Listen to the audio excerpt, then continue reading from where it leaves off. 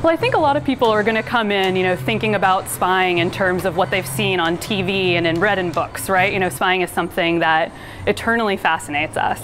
But at Spyscape, we're really here to show you kind of what the real world of spying is like. Spyscape has 7 primary galleries, each of which is themed on a different aspect of spycraft, ranging from surveillance and hacking to cyber warfare and encryption.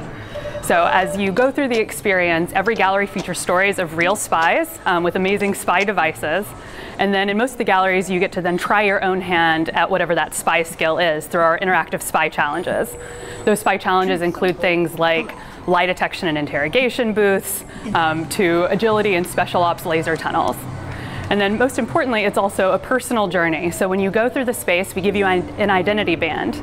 And as you go through, you play both the interactive spy challenges as well as go to question stations where we test your risk tolerance, your IQ, and your personality. We're really focused on showing how every person uses spy skills in their day-to-day lives.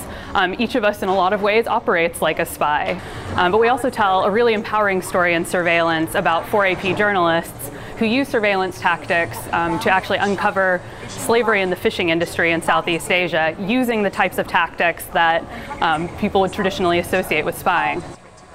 So every gallery at Spyscape connects its subject matter to the present day.